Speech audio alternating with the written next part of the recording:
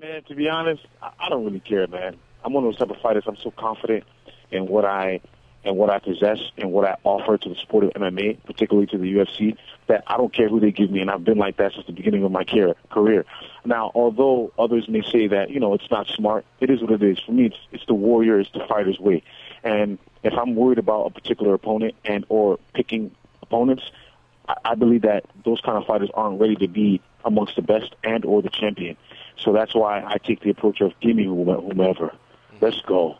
Give me whomever. It's my job to prepare and to show why, I'm amongst the best and why I deserve eventually one day soon, after I rack up these heads, after I collect these heads, these skulls, that I deserve to be the champion eventually. When I'm in there, man, it's not just the fans that I'm trying to excite. It's myself too, man. Screw that, man. And there, I'm like, when I'm in there, I'm like, I gotta have some fun in here, man. Screw this, man. Come on, man. Let's go, baby. What you doing, man? Like, my behavior, mannerisms reflect that. You know what I mean? I may not tell him that, or maybe in this fight I should tell him. If I feel like he's not moving enough, I'm like, come on, man, let's go, man. Let's work, baby. And I know he's a high caliber fighter, high caliber striker. It's pretty well rounded, and I respect him. But at the end of the day, I'm here to win. And I'm here to prove that I'm the best, and if I'm not, I shouldn't be in the UFC. That's period. That's always been my mindset, and no one's ever going to change that. And if you don't like me for having that mindset, you can kick rocks.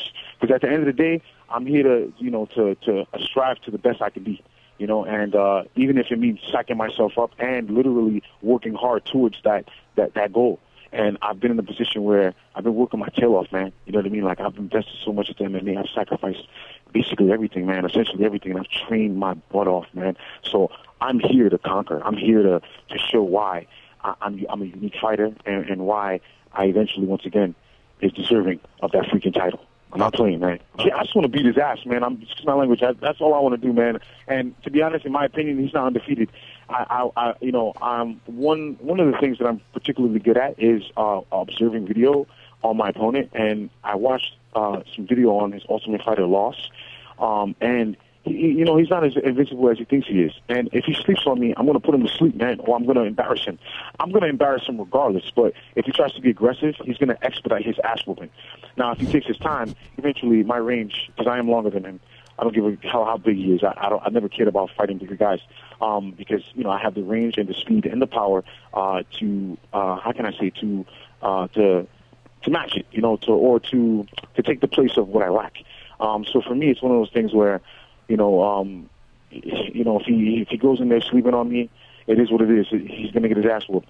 If he tries to take his time, I'm still going to pick him apart. So either way, I win.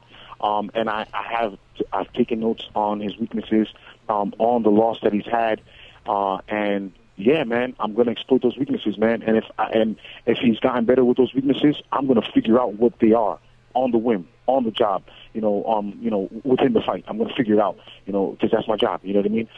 And I'm assuming that he's gotten better, which is great. And if he doesn't assume that I got better, he's in a world of trouble, baby. And he's going to make my life easier.